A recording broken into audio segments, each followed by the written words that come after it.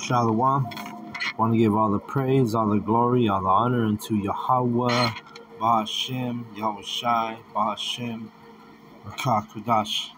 Double honors goes out to the elder apostles, a great millstone for teaching me the truth. Also want to acknowledge all the Akim who are pushing the truth with sincerity throughout the four corners of the earth. And shalom to the elect of the nation of Israel. Alright. This is Galatians 1:1. It's a letter of Paul, the apostle, to the Galatians, okay? Who were the Israelites who were dwelling in Galatia, okay? That's who this letter is for, the Israelites who were dwelling in Galatia, not the heathen that were dwelling in Galatia. Verse 1, Paul, an apostle, not of men, neither by men, but by Yahweh Shai, Hamashiach, and the Most High, the Father who raised him from the dead. Right. So now was Paul dead? No, he was alive. He was raised from the dead because he got the understanding. You know, the dead are the ones who are slack. The ones who are awake, who get life, are the ones who receive this truth, this knowledge. Okay, you're quickened in your spirit. You got the quick and the dead, right? Verse 2. And all the brethren which are with me unto the churches of Galatia. You see what I'm saying? It's to the brethren. All the brethren who are with me. He didn't say all the people in Galatia. He specifically said his brethren. Verse 3. Grace be to you and peace from the Most High, the Father, and from our Lord Yahweh Shai HaMashiach, who gave himself for our sins, that he might deliver us from this present evil world, according to the will of the Most High and our Father. Alright, it's Yahweh's will is to deliver us. That's why he gave us Yahweh Shai. Verse 5, to whom be glory forever and ever, so be it. I marvel that ye are so soon removed from him that called you into the grace of Hamashiach unto another gospel.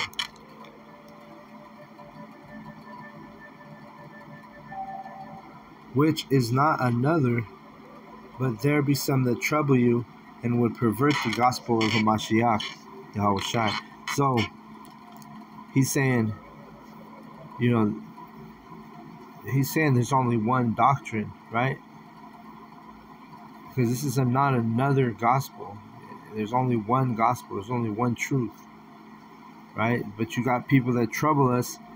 They try to say that, oh, everybody's got their own truth. Everybody's got their own beliefs. Everybody's got this and that. But the scripture speaks about there's only one gospel, okay? And there's only one truth, man. That's just common sense. There's only you can only find one truth in truth, right? Anything else, anything aside from the truth, it goes into a lie. All right. So the ones who pervert the gospel, when they start perverting the gospel, like these pagan Christians, really any religion outside of the Hebrewite doctrine of GMS, really I say that specifically because a lot of these other camps go off. Yes, you could be an Israelite and have a camp and go off, all right? The 100% truth that the election obtains, it starts out with the elders of GMS, and through faith we sincerely believe that, all right, and through the Spirit also. But though we or an angel from heaven preach any other gospel unto you than that which we have preached unto you, let him be accursed. All right. So even the angel, if the angel came preaching another gospel, then hey, that angel is going to be accursed. That, men who teach the wrong gospel, who don't teach the truth, who don't teach Yahweh Bashem Yashai, you're accursed. You see, verse 9. As we said before, so say I now again, if any man preach any other gospel unto you than that ye have received, let him be accursed. And he's talking to the brethren who received this knowledge, right? He's not talking to the hypocrites, the heathen, the 2/3 that were in Galatia that didn't believe. He's not telling them, because what? Because why? They didn't receive it. If you don't receive this knowledge, you're not going to know, when you're not going to have a spirit of discernment.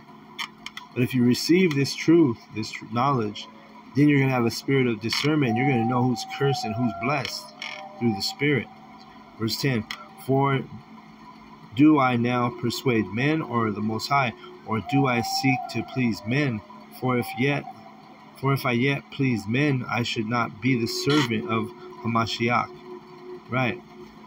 Yeah, you can't please men and please the Most High, right?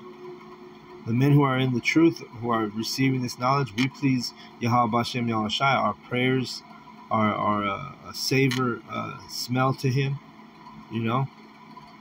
Our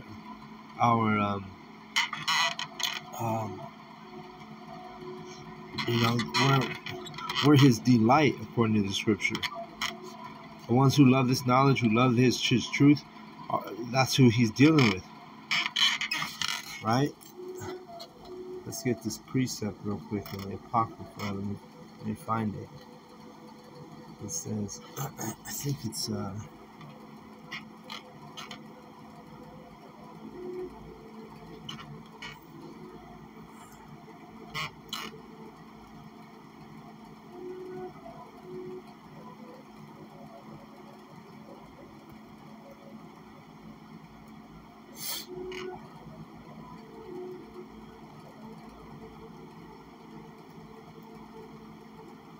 me see if I can get this verse.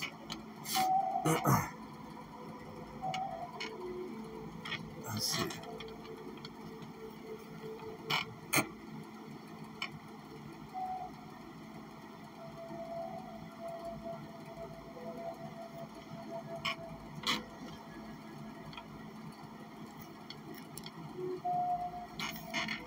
Yeah. Here it is. Wisdom of Solomon, 7:28. Oops.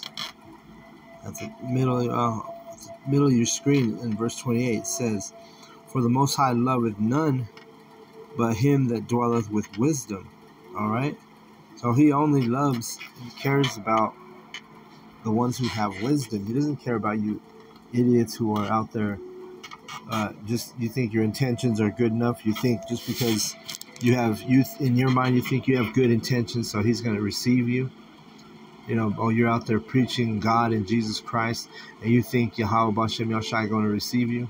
Because they know my intention. No, that's not what it is. You lack wisdom. If you had wisdom, then He's gonna dwell with you. But if you're pushing another doctrine, like we read earlier, if any man teach you another doctrine, which God and Jesus Christ, that belongs to another doctrine. That belongs to pagan Christianity. So He's not going to dwell with you because you have no wisdom, and you're preaching another doctrine. All right. Let's see. I was going to grab another precept and it slipped my mind. All right, I'll go back to Galatians. Galatians 1:11. It says, "But I certify you, brethren, that the gospel which was preached of me is not after man." Let's look up that word, certify. All right, let's see.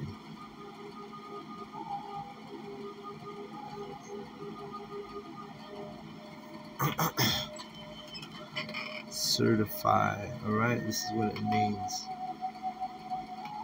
Let's get it in the right context in that verse. All right, it's opening up.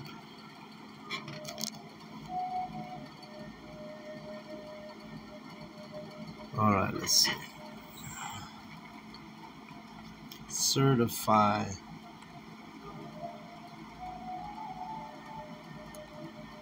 Well, let's play it in the Greek. Strong's G 1107. Norizo. Norizo. Norizo. That's certified. All right, and here's what let's get a deeper definition.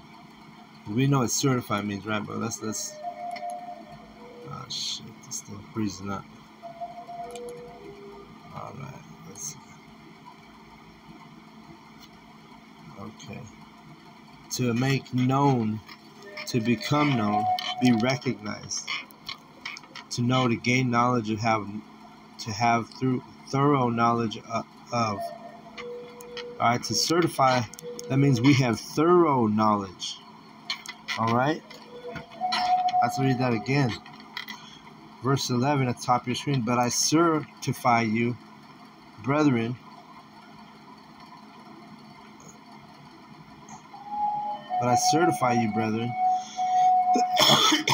that the gospel which was preached of me is not of after man. So certify means to have thorough knowledge, right?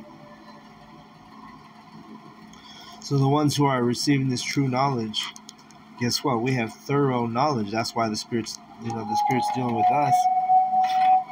Whenever we deal with other people outside of the knowledge that'll contend us or come against us, well, guess what? They get cut up because they don't have the thorough knowledge, right? They have a portion, or they have a twisted, perverted doctrine because they've been taught twisted, perverted things. They haven't been taught the truth. You see, verse 12. For I neither received it of man, neither was I taught it, but by the revelation of Yahushua HaMashiach.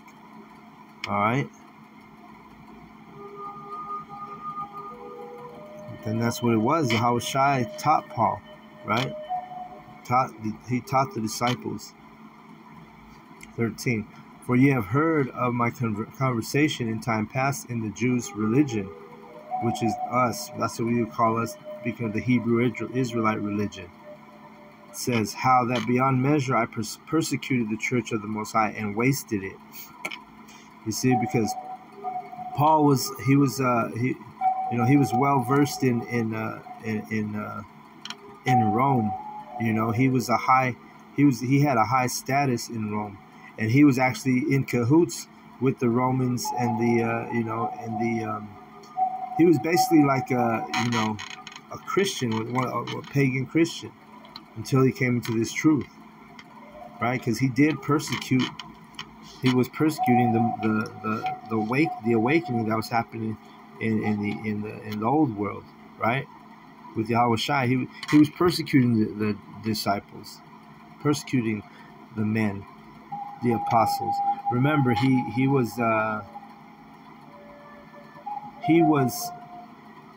part of when they were stoning Stephen in Acts verse 7. Paul was one of the onlookers, right? He was part of that persecution. When you look into you go into the history of Paul. Let's keep reading. 14. And profited in the Jews' religion above many equals in mine own nation, being more exceedingly zealous of the traditions of my fathers. So because when you come into this knowledge, this truth, guess what? You become more passionate, because he was in that old, pagan Christianity bullshit. But when he came into the truth, guess what? He was more passionate, just like us. We always had the spirit to receive the truth. We always wanted to receive the truth.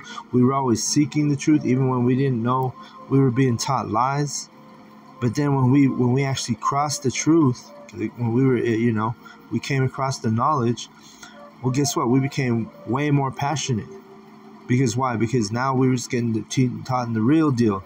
We were just getting the tradition of our fathers, not the traditions of these Edomites, which they give you, or these other heathen nations, which they teach you their traditions, their customs. But when we come across the knowledge and the truth, guess what? We're more passionate.